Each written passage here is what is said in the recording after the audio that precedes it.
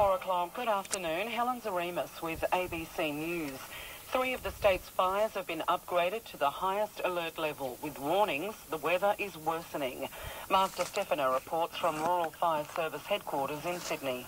The Gateshead fire south of Newcastle is the latest blaze to be elevated to the highest emergency alert level, with calls for residents at Dudley and Redhead to evacuate.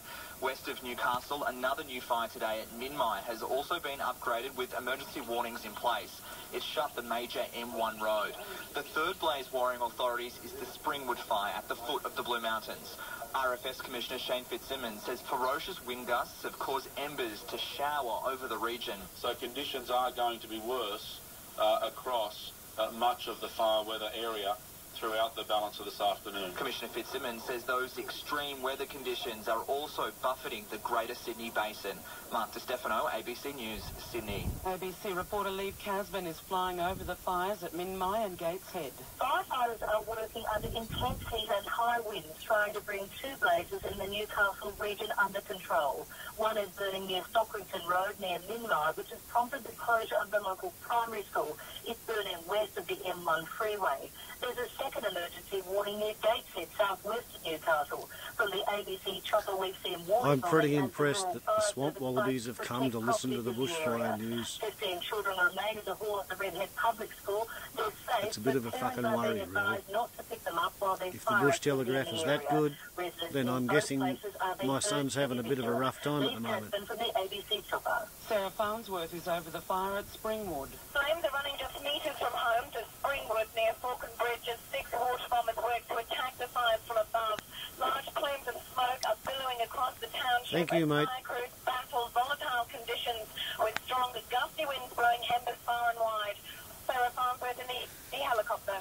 2 South Australian strike teams are on standby near Mount Banks on the Bells line of road in case the fire jumps the road. Rebecca Barrett is there. An emergency response team of around 40 firefighters, national parks and ambulance crews have just been briefed by strike team leader Richard Brooks from South Australia.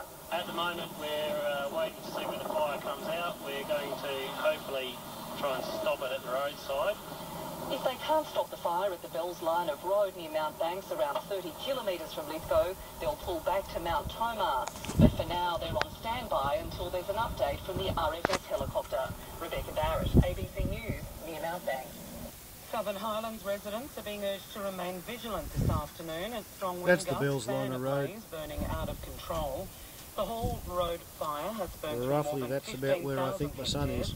and continues to threaten the villages of Yarranville, Balmoral, Yandera, Wilton, Bargo, Buxton and Hilltop. More than 300 firefighters and 60 trucks are working together to battle the blaze.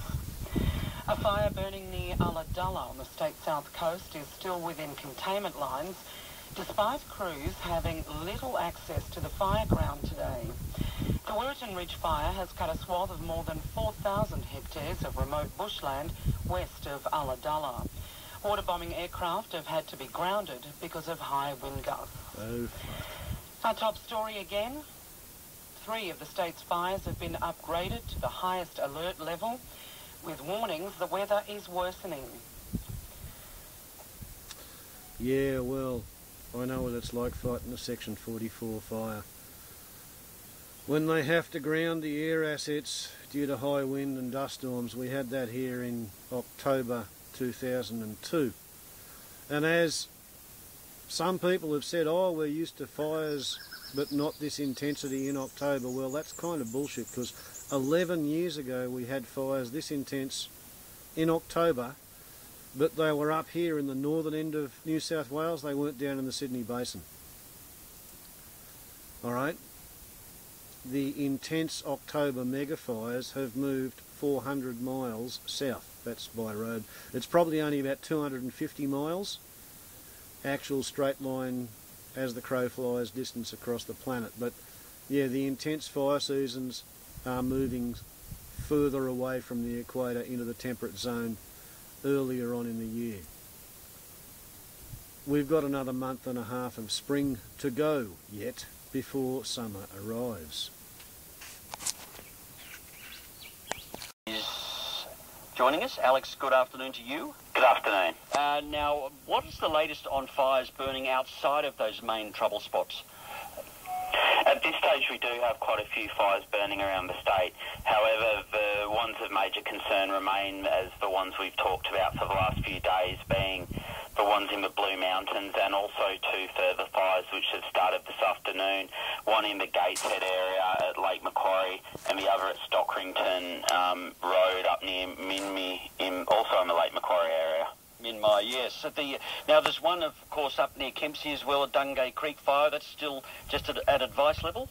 That's correct. Look, a number of our fires around the state are at advice level, and that normally means that we have sufficient resources there and there's no immediate concern or risk to life or property. The fires, obviously, that we're paying most attention to are the ones under emergency warning and watch and act, as they continue to burn this afternoon in difficult weather conditions. Okay, any other fires down south or out west that you're keeping a close eye on? At this stage, we're obviously remaining vigilant for any reports of new ignitions. That is just as much of a concern to us on days like this, as well as the fires which continue to burn. Obviously, we have a lot of resources tied up in the Blue Mountains area, so we're working very hard at responding quickly and efficiently to any reports of fire in these difficult conditions. Thank you, Alex. Thank you. Thank you, Alex. There we go. It's 4:08. Let's cross to the Rural Fire Service at Homebush and Rural Fire Service Commissioner Shane Fitzsimmons giving a press update. Of the M1 motorway. At this stage, they're holding it on the M1 motorway. The road is closed and there are traffic diversions in place. There's still a lot of work to do in that fire before we bring it under control. The activity continues to be pretty busy across the larger fire grounds, but at this stage we're not reporting any significant breakouts. A lot of activity in and around the back of people's homes, west of Bilpin, in and around behind Barrambing, and across the back end of the Darling Causeway, Hartley Vale, and communities near Clarence Dargan. Firefighters going to flare-ups and properties that are under threat. We still have a few hours yet of the strong winds and the warmer conditions. The winds are expected to continue right through to nightfall and beyond. We are expecting, as I said yesterday, and the forecast is continuing in this regard, that there will be a swing around overnight to a more southerly influence. It'll be a dry change, though. They're not expecting any moisture in the change this evening, and we'll see a dry, cooler day tomorrow. Very dry, though, with fairly strong southwesterly winds, 40 kilometres an hour, gusting 60 to 80 kilometres an hour. So whatever unfolds throughout the afternoon today, there will still be a lot of fire edge that firefighters are going to have to continue to deal with throughout tomorrow, the coming days and coming weeks. What impact are the southwesterlies going to have on your firefighters? I know you don't have a crystal ball, but if those southwesterlies hit, what are you anticipating in terms of communities affected? Could that turn the fire on itself? What can we anticipate? In a lot of the areas, a southwesterly change, as it stands today, would prove to be somewhat favourable across a lot of the fire grounds. There'll be other areas where it will present some challenges. But given that the majority of these fire fronts are burning to the north of populated areas, such as the Bells line of road, such as the Blackheath area, back in towards the Gross Valley and up the Darling Causeway, and Springwood, Winmalee complex, which is to the northern side of the Great Western Highway, a southwesterly influence will have the benefit of keeping it away from communities immediately adjacent to the south of those fire edge. That doesn't mean that will make all these fire grounds trouble-free. As a matter of fact, it has the very real potential to present new challenges, particularly in the northern end of the Winmalee Springwood fire, where you could see, subject to fire behaviour and strength of winds and other things, that fire could pose threats tomorrow to communities in the Yarramundi Valley area and to communities up through Grossvale and what have you, further to the northeast. So it will very much depend on the extent of fire activity that remains after the passage of weather this evening, and if we see a moderation in conditions. That's what we'll have to look at overnight and take stock of ahead of any prevailing weather conditions tomorrow. Commissioner, the Pacific Highway popped up there on the board with a call to close it around Port Stephens. Sorry, yes, there is. We do have another outbreak of fire up in that area. It is closer to the Raymond Terrace area. It's really close to where we had the fire only a few days ago. It's burning near Elizabeth Drive. It is going to impact on the Pacific Highway in that location. It's only a small area of bush alight. There's a degree of confidence that they'll be able to get the upper hand on that fire, burning into the burnt country. And at this stage, apart from the roadways and the highway, it's not posing any immediate threat to property. But I'll get more details on that when we go back. It could change. There's only been 208 properties lost and none today. What have you done in terms of strategy with the predicted high weather? We have done everything conceivably possible this week. We do need to keep turning our mind back to not dissimilar conditions only a week ago, where we saw, so much devastation and destruction affecting lower Blue Mountains. We could not ignore the enormity of the fire fronts that developed northward of the townships of the Blue Mountains and Hawkesbury community. But as I've been saying all week, I take my hat off to the incident controllers, to the men and women on the ground that have taken some very calculated risks this week, some high-risk strategies, some aggressive strategies. They've considered all sorts of options. They knew one thing. It simply wasn't an option to do nothing. They had to do what they thought was the best thing to do in order to shore up protection and retard the likelihoods and the advancement of these fire fronts. It was great to see the unexpected amount of moisture come across these fire grounds last night, and that certainly bought hours of time this morning before we started to see a lot of these fire edges flaring up and taking hold, as we're starting to see throughout the afternoon today. Total catastrophe. It is without a doubt in my mind what we've seen unravel in the last week, apart from the extraordinary work of the men and women of the firefighting community, but of the emergency management community, working shoulder to shoulder with communities in the direct path of these fires, has yielded, at this stage at least, and we still have a deal of time to go, we've yielded a very, very positive result in what would otherwise have been, very dire situations. Shane, do you think it could well be the sheer weight of numbers that you've got out there on the fire ground ready for breakouts that have actually stopped any major problems today? Well, look, I think that's probably a bit of a Murphy's Law thing.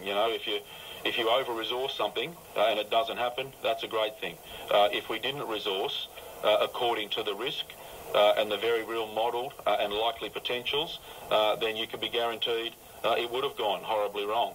I'd much rather be in the category of taking a calculated, realistic approach to shoring up, trying as many strategies as was conceivably possible, taking advantage of the 24-hour window of time each and every day leading into the bad weather today that was expected, and hope that we sincerely pull off the best, but making sure we plan the contingency for what could really have been an awful situation.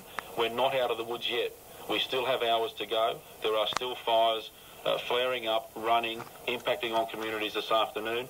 There's every prospect we're going to see some more. There's every prospect we're going to see some fires breaking out on the existing fire grounds that we've got across the Blue Mountains. I won't rest easy until I know things have settled right down over the next 24 hours or so, and we start seeing some really good further consolidation of control lines and bringing these fires more under control. Shane, when is that suddenly expected? Have you got a time that you can say, OK, we've got better conditions on? Well, look, the real challenge with the weather this afternoon is that the warm conditions, the dry conditions, the windy conditions dominating out of the west-northwest are going to remain well and truly till after dark. The strengths in wind and the temperatures will adjust in association with nightfall. There's not going to be any dramatic front moving through like we saw in the last week or so, but there will be a turning more to a southerly influence, a southwesterly influence, with the winds that will start setting in overnight and strengthening up right throughout tomorrow. So there's not going to be a lot of reprieve in wind strength tonight. It'll certainly better than what we're experiencing now, but as we set into tomorrow, 40, 50 kilometres an hour gusting, 60, 70, 80 kilometres an hour is very likely throughout the day tomorrow, and very, very dry. Humidities are expected to be down around 10%, albeit that the temperatures will moderate down into the 20s. Shane, people on the ground, like near Bargo, the Bells line of road, are worried that it's going to jump the containment lines. Do you know anything? Have you got an update? Oh, look, at this stage, as I indicated earlier, whether it's the Bargo fireground down in the Southern Highlands, or indeed the Bells line of road fireground area north of the Blue Mountains, I've said for days the containment on these things, despite the extraordinary efforts and success, was tenuous at best. Those containment lines are being tested right now. There are firefighters actively working, defending properties in the Barambing area and communities west of Bilpin. That's the reports that I'm receiving. They're putting in lots of bulk water supplies. There's helicopters throwing everything they've got at new flare-ups and breakouts. There's a very aggressive firefighting operation going on right across different firegrounds now. At this stage, we don't have reports, however, of any major outbreak of fire posing any additional risk to what we already know we're dealing with, and that's a good thing. It's a really good thing given the time of day we're at, but we've still got a few hours to go yet. What about those residents who left the Blue Mountains? Not being more prevalent today. You're looking at 90 km/h winds, more than 1,600 kilometres of fire frontage. It's 1,000 miles of fire front. Yeah, no, I'm not. And the main reason for that is it's taken a while for the weather conditions to set in today, to agitate the fire behaviour, to get the fires burning. Ember attack is typically linked with a well-advanced, an aggressively burning fire that's starting to take hold and generate its own energy. Once you see that, you typically see ember showers well ahead of the main fire front.